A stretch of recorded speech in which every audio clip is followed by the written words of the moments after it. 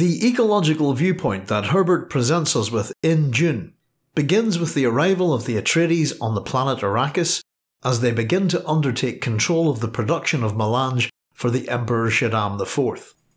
Up until this time, the Harkonnens have governed the world, holding the planet in quasi-fief under a Chum Company contract to mine the geriatric spice melange.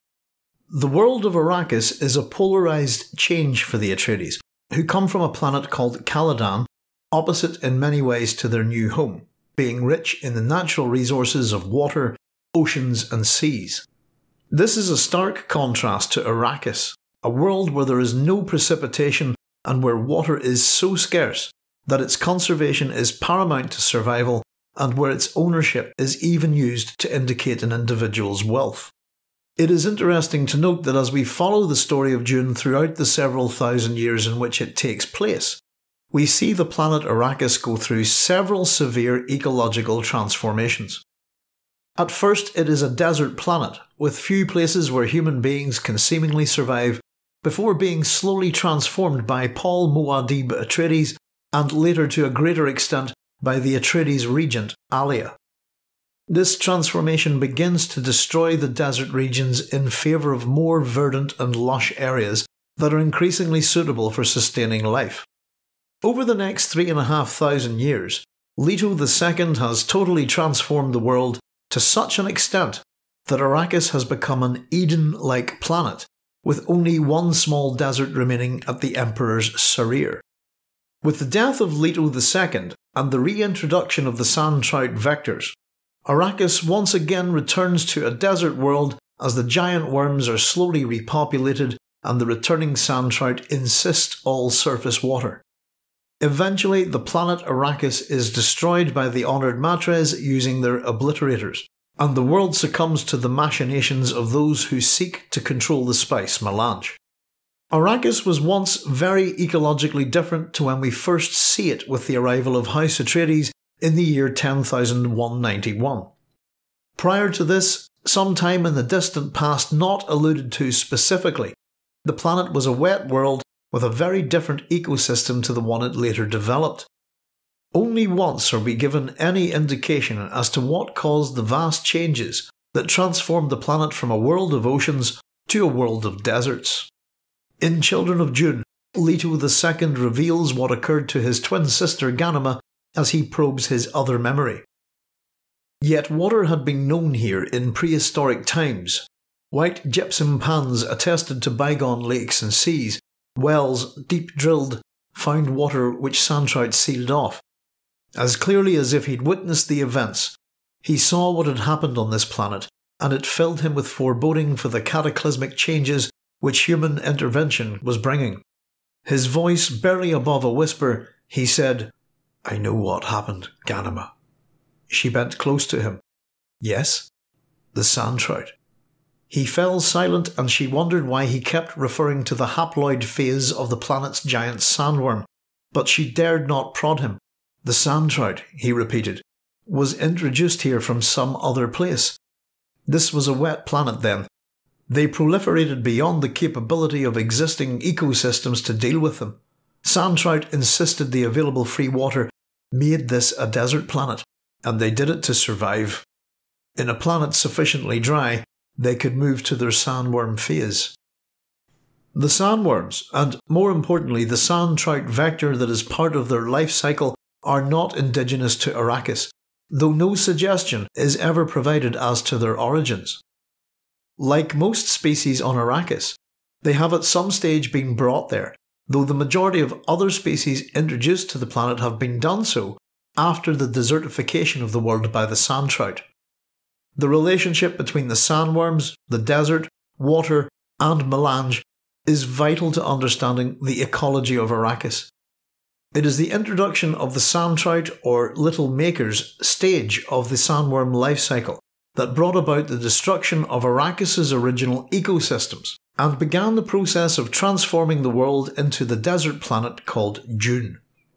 Few seem to understand the nature of the transformation process or the relationship between the worms and the spice, with perhaps the exception of Liet Kynes and the Fremen. The sand trout are known as little makers, and described as the half-plant, half-animal deep sand vector of the Arrakis sandworm. The Little Maker's excretions form the pre-spice mass. Their initial introduction to the world of Arrakis is never speculated on by Herbert, and remains one of the novel's unsolved mysteries. Their impact upon the world of Arrakis is, however, ecologically catastrophic to the planet's original environment, and is synonymous with similar environmental catastrophes involving introduced species. An obvious example was the introduction of the cane toad Bufo marinus in Australia from the 1930s onwards, in order to deal with an indigenous species of the cane beetle Dermolepida albohirtum. The cane toads developed exponentially in the northeastern regions of Australia, where they have no major natural predators. As a result, they have become one of the country's biggest pests and a huge threat to the biodiversity of Australia. Another such example is the creature that Frank Herbert most likely based his sand trout and sandworms upon, namely the sea lamprey, Petromyzon marinus. The sea lamprey has become a major problem in the Great Lakes region of the USA and Canada, where they have decimated local fish populations. The sea lamprey not only bears a remarkable physical similarity to Herbert's sandworms, but its life cycle is in itself not altogether dissimilar. Now they had the circular relationship. Little Maker to pre-spice mass, Little Maker to Shai Hulud, Shai Hulud to scatter the spice upon which fed microscopic creatures called sand plankton. The sand plankton, food for Shai Hulud, growing, burrowing, becoming little makers. The similarity of the sandworm life cycle to that of the sea lamprey is also comparable when we consider Herbert's viewpoint of the desert sands being similar to oceans and their movement being governed by fluid mechanics. In particular, the sea lamprey's sedentary stage is compatible to the sand trout stage of metamorphosis, as it enters into a period of hibernation to emerge as a small worm after 5 to 6 years. The sand trout stage of the sandworm life cycle is inevitably drawn towards water, which they close off, absorbing it wherever they find it. For what purpose is somewhat a mystery, but as the sand trout goes through this process, creating the pre-spice mass through its excretions and ultimately melange and sand plankton, they are unable to proceed to the final stage of their life cycle whilst large bodies of water remain. The latter stage of their life cycle, the sandworm, has a fatal aversion to water, and the sand trout do not begin the process of transformation until all such water is gone. The Fremen use the stunted form of sandworm to create the poisonous water of life, which they obtain by drowning the creature in water. It is through this powerful awareness spectrum narcotic that they are able to create their own Reverend Mothers, and through their transmutation of the drug into a safer form, the siege orgies that are ritualistically performed by the Fremen are able to occur. Again, here is an example of the Fremen interaction with their ecosystem, which is incorporated into their religious, social, and sexual practices. The life cycle of the sandworm, then, in order to reach its culmination, must by necessity transform the planet they are introduced to into a barren desert wasteland devoid of almost all water. Various factions try to break the monopoly that Arrakis has on melange production by attempting to capture and transplant the worms to other planets. This always fails with the death of the transplanted worms, usually because they are introduced to pre-existing desert regions.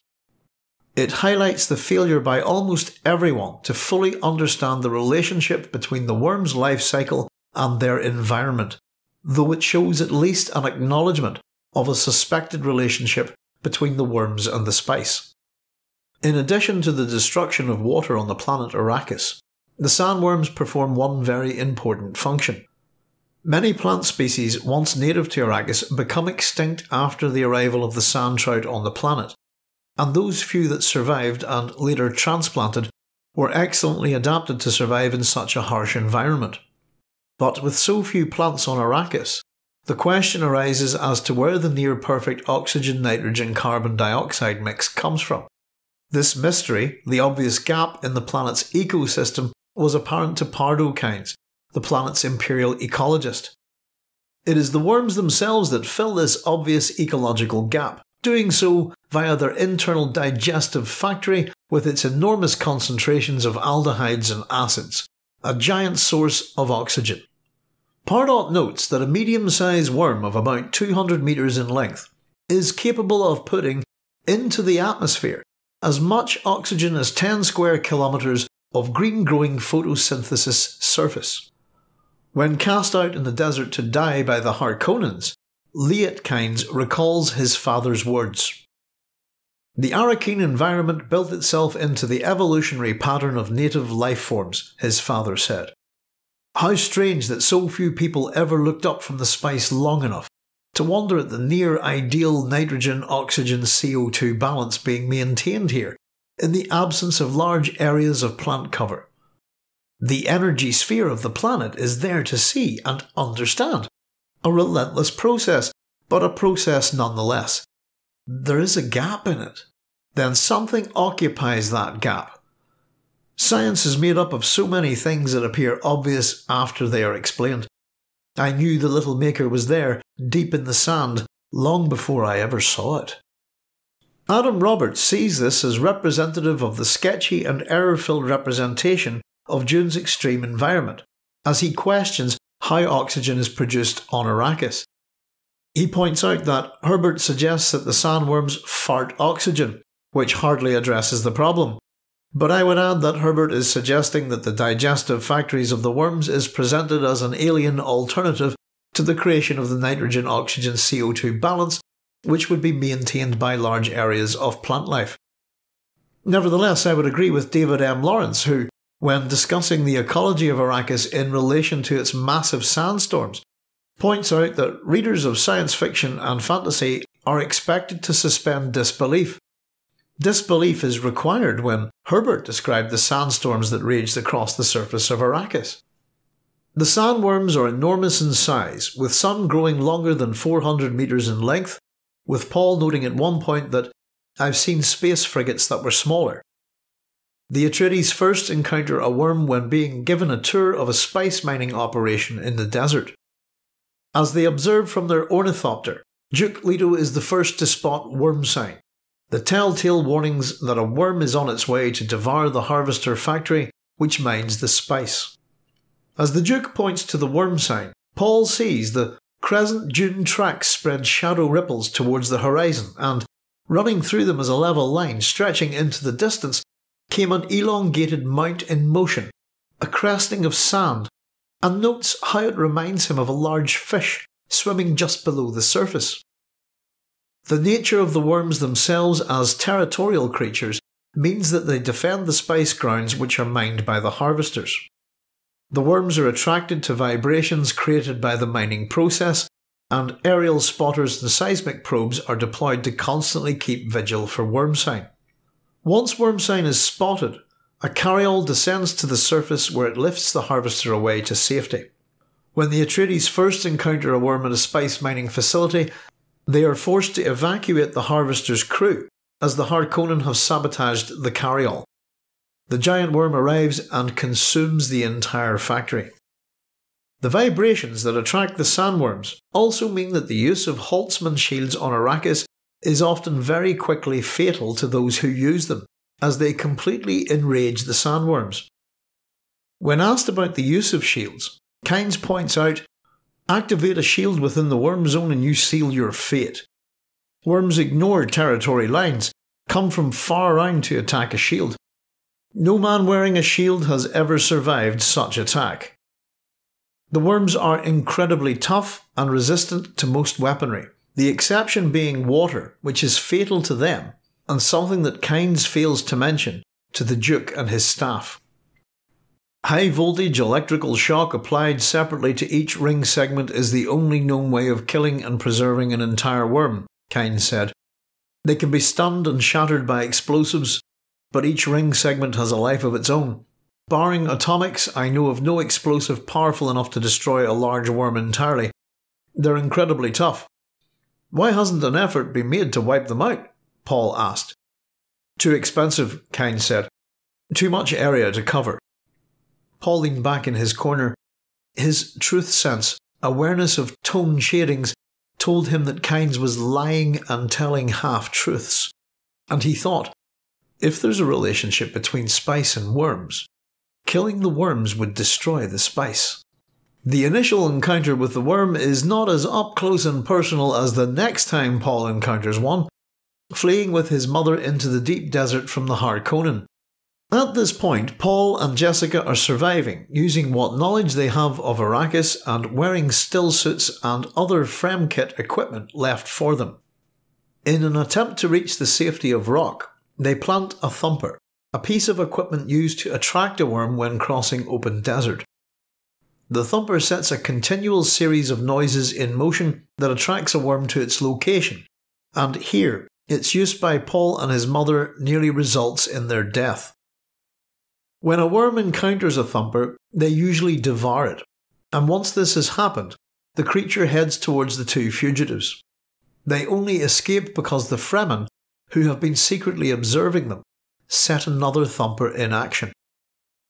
The Fremen use the thumper to summon worms in order to use them to travel upon for long distances across the desert, with the use of maker hooks, which they use for capturing, mounting, and steering the worms. Understanding the nature of the worms has allowed them to travel in relative safety across the desert sands between sietches, and the Fremen, when travelling on foot, do so by walking without rhythm, so that they sound like the natural shifting of sand, like the wind. The only sounds that the sandworms tend not to investigate are those that appear to have a natural origin. Paul and Jessica survive the encounter with the worm, and have a precarious meeting with the Fremen led by Stilgar, but not before Paul is able to experience the worm's presence at a very short distance. He found himself registering every available aspect of the thing that lifted from the sand there seeking him. Its mouth was some 80 metres in diameter, crystal teeth with the curved shape of crysknives glinting around the rim, the bellows breath of cinnamon, subtle aldehydes, acids. The worm blotted out the moonlight as it brushed the rocks above them. A shower of small stones and sand cascaded into the narrow hiding place. Paul crowded his mother farther back. Cinnamon! The smell of it flooded across him. What has the worm to do with the spice melange? He asked himself, and he remembered Liet Kynes betraying a veiled reference to some association between worm and spice.